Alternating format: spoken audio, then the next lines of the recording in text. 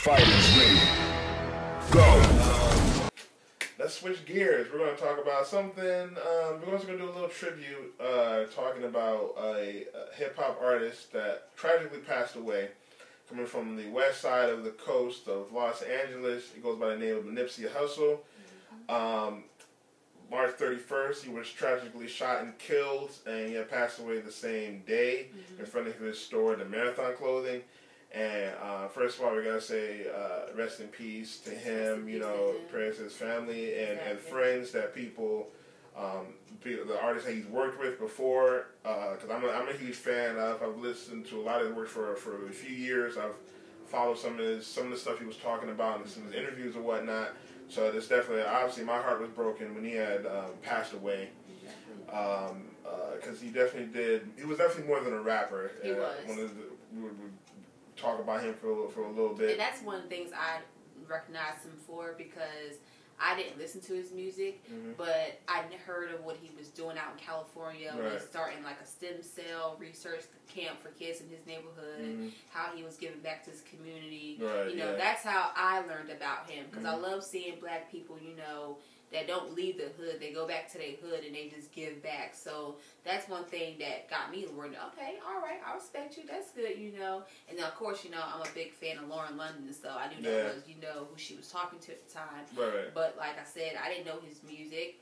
But, when I heard he got shot, I was just like, damn, we can't lose him. We that actually, I shedded a tear, because I was really telling myself, I was listening to his recent music he put out, Racks in the Middle. And I was just listening to it, and I was just, for some reason, I was thinking to myself, he's gonna be good. Like, I know he's a Crip and all that, but don't nobody mess with him.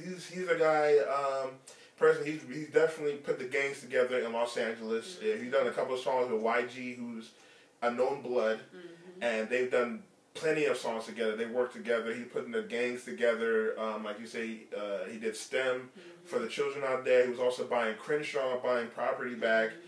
He was also hiring criminals or convicts or that came out of jail, and giving them jobs. And also today I found out too that he started like working towards getting a casino, or actually it's going to open up in Las Vegas in 2020. So yeah. Right. Yeah. So he was definitely doing things for the community. So when I first heard he was shot, I was like, "What? What's going on? This is something. This can't be real. This gotta be fake or something." Like, it felt like it really did feel like a bad dream, Yeah, And then exactly. like within a few minutes, I think when I posted my picture of him, and I was just like pulled through, sending prayers your way. I want to say about 30 minutes later, that's when I saw. I refreshed my Facebook page, and that's when I saw that he had passed. Yeah.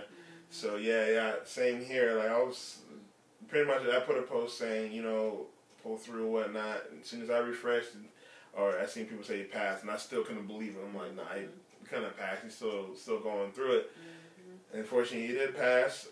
They had his funeral April 11th over at the Staples Center, and I was watching that. They were showing it on TV. It was very heartwarming, but just to see. His real name is Aramis Asgodum, if I'm saying it correctly. He was actually African born, country of Eritrea. Not African. Yeah, he had an American mom, but his dad was African from Eritrea. So he had African background with him. And just hearing him, passing away like that tragically, I was just like, man, like, he was, like I said, he was actually doing something for the community. Exactly. He was actually teaching people how to create their own money, like teach people to create assets, get property and whatnot. Exactly. So he wasn't telling about violence. He wasn't really talking about violence. I mean, he's talking about stuff that he knew, obviously. And I was like I said, I'm a fan of his music. So a lot of the stuff in his music, he was talking about his lifestyle and everything. But most of the time, he was talking about uplifting his community, uplifting his people, whatnot. And I think that's one thing that I love about certain actors and rappers, like 21 Savage. He's doing that in Atlanta. He started a program where he teaches financial literacy to kids there.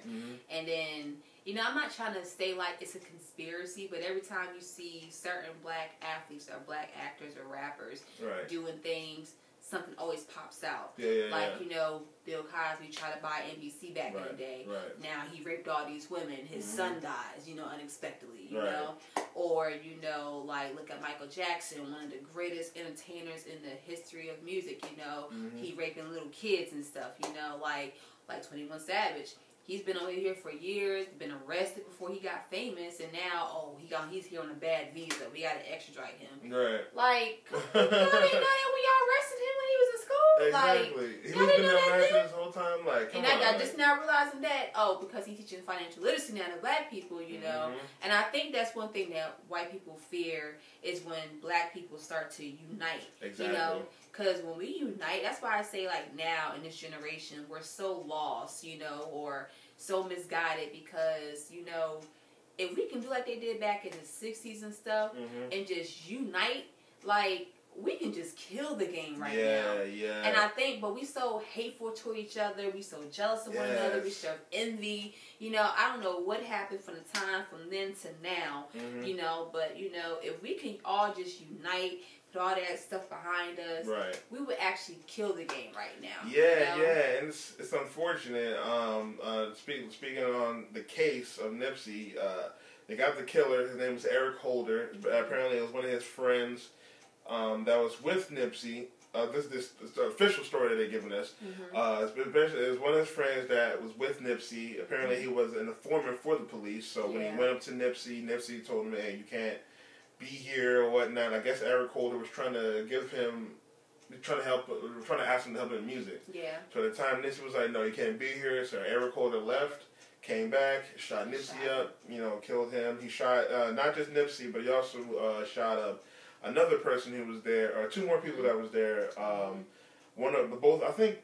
I think both of them survived. I know one of them survived, and he had an unfortunate thing where they tried to send him back to jail or whatnot. But I just found out today that they dropped all charges against him. Good. So that's one thing I didn't know. But apparently Eric Holder, he's found, and now he's saying that the LAPD pretty much not set him up, but paid him to do it. Which is, for the black community, I know people like to say this street stuff, you know, the street stuff that's happening, but in history, a lot of people, you know, I don't say they don't know the history or not, but like there's a lot of things that the government has done to black people, and like they killed Martin Luther King Jr. You guys should look that up. They did that. They put an informant in the Black Panther Party. They a lot of informants. The Tuskegee experiments. And they did Malcolm X. Malcolm X. They put guns and drugs in our neighborhoods. So it's not. I don't know if there is. I mean, I don't know if Eric Holder was bought by the LAPD. Well, I don't think he was bought by the LAPD. Maybe he was. I have a strong feeling that, you know, it was something to do with the government because you got to think, like, I work in the healthcare field, you know. Imagine if, you know, and I see this every single day, you know, patients, you know, oh, my shoulder's not working, you know, my shoulder's not working, oh, my knee, my this, that, and third, and, you know, they keep coming back, and doctors keep giving them medication, you know, and just keep on giving them all this types of stuff. And this is why I said I'm going to do a documentary on healthcare in America, really, and, like, insurance. But besides all that, you know, the drug, like the medication industry is so, that's one of the most expensive things. And it kills me to hear some patients say, I can't afford that medication, it's too much, you know, because they feel like they need it, you know? Exactly. When actually you don't really need it. Let's take it back to the old days, back in slavery, when, you know, great grandma, you know, smoothed up some shit, knocked that cold right on out, you know? Like, I done been sick before, and my grandma gave me some corn liquor. She said, look, just take a little bit of this corn liquor, make you some tea, and put a splash in it, you're going to feel better. Sure enough, the next day, I felt like I didn't even have no cold going on for a whole week, you know? So I just feel like, you know, that's why I say as black people, we got to come together. You got to do your history, you know?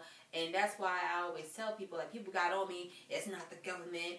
This guy was a rolling 60s Crip. In and out his neighborhood.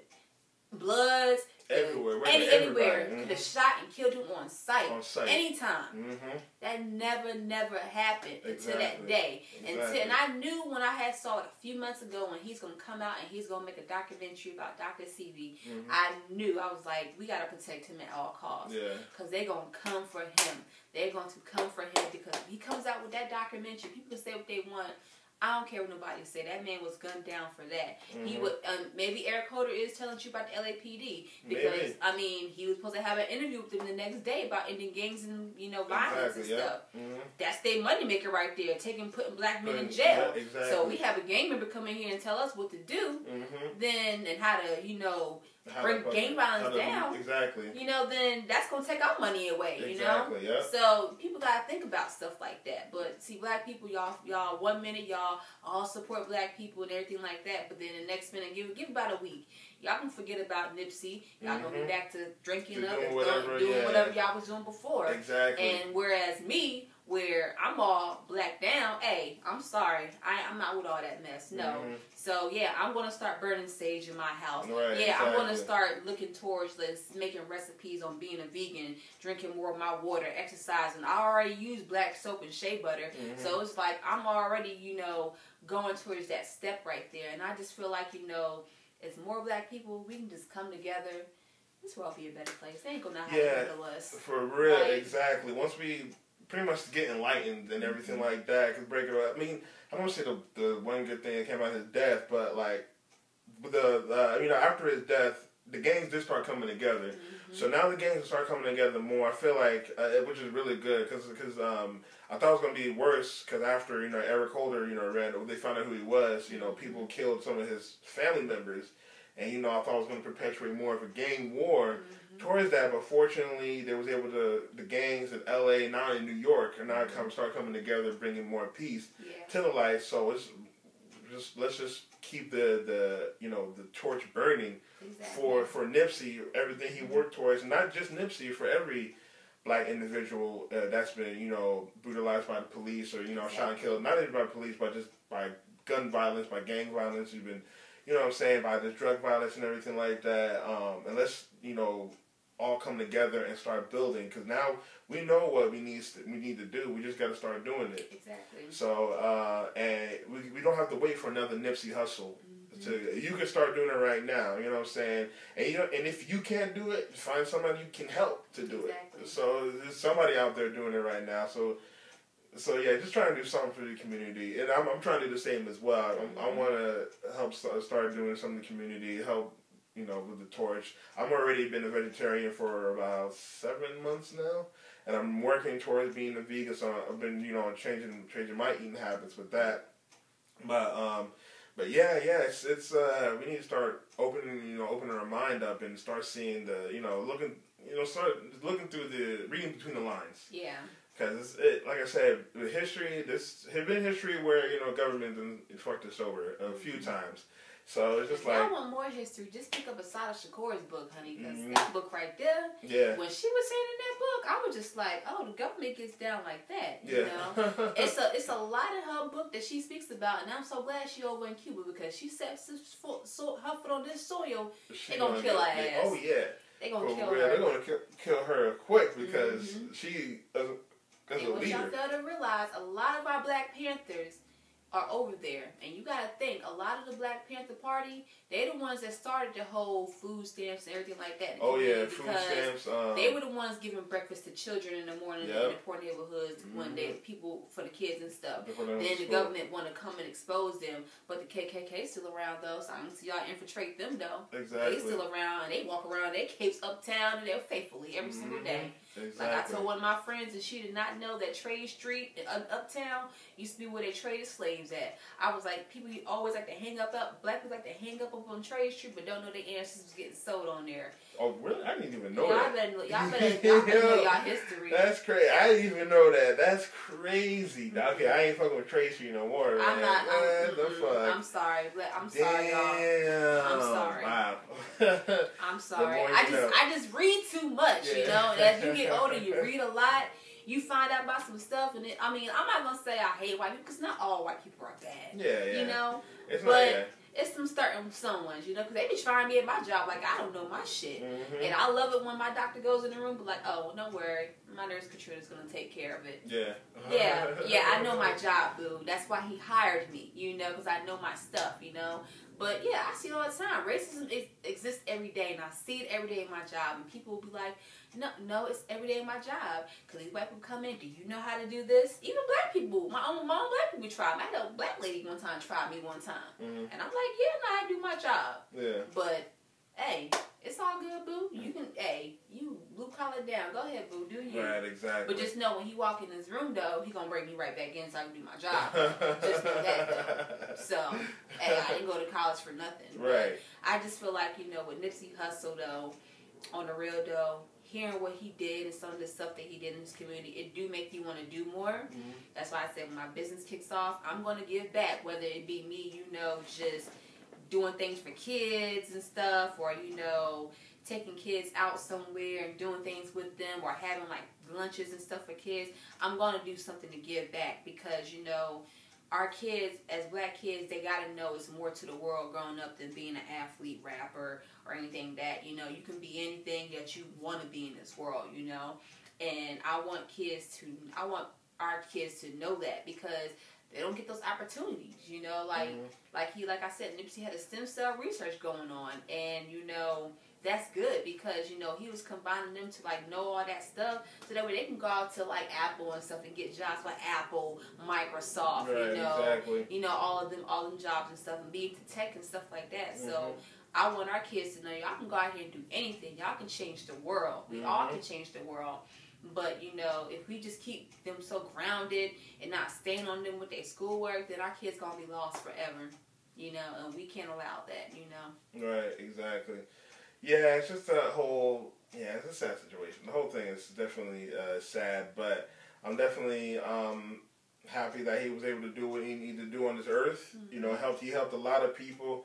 He was actually a more world influence than even I realized, and I've been a fan of his for years, and I didn't realize how much of an impact he would have on the world when he had passed away. So, but and like I said, and like you were saying as well, let's keep that torch moving. Like, let's not forget it in a week. Let's not make it everybody else. Let's not forget what he did. Let's continue it and try to put it back in our neighborhood. But speaking about business, you mentioned about business. Let's give a shout out to our sponsor of the stream, Excess Blast Drink. 14 different flavors, no sugar, low carbs. You can get yourself a case. Links are probably going to be in the bottom description below. You can definitely support the stream. It would be much appreciated. If you want a free case, we'll probably do some type of giveaway or something later on down the line once we get everything situated. If you know your trivia people. Hey, I'm not going to study up. But we will let you know what is going on once we get it all set up. So support us by checking out Excess Blast Drink. But I think that's it for this week. We will come back. We will try and come back and do a live stream next week. This week we were trying to get everything in order. But, you know, we were supposed to start last week, but we had technical difficulties. Just think, next Thursday, we're going to be talking about more adventure stuff. Yeah. Oh, yes. Because that was the night before. Yeah. Ooh. So we're definitely excited. By then, we're probably going to be dropped like 16 goddamn trailers by then. Yeah. Oh, yeah, for real. And we still don't even know what the whole movie's about. Exactly. We still don't even know. They could put so many trailers out. We still don't even know the movie's about. And it'd be the same scenes they keep showing. Yeah. One scene different every time. I just got to stop. Please, just stop. Oh, man. Yeah, they're teasing us. But, yeah, make sure you guys tune in next week. And we will see you guys. Make sure you check us out on our Instagram, The Excess Lounge. Give us a follow. Also, you can follow me on Instagram and Facebook and all that stuff. Killer Kawabo, KILLAKWABO. You can also follow Katrina on Instagram at It's Katrina. It's Katrina K. And then on Facebook, it's Katrina K on there. And my last name is K-A-Y. All right, cool. No yeah, make E, sure, like most people think. Make sure y'all get it right. But we will see you guys next week. Hopefully next week we'll be live on the YouTube page. But we'll talk to you guys soon. Peace. Have a good night, y'all.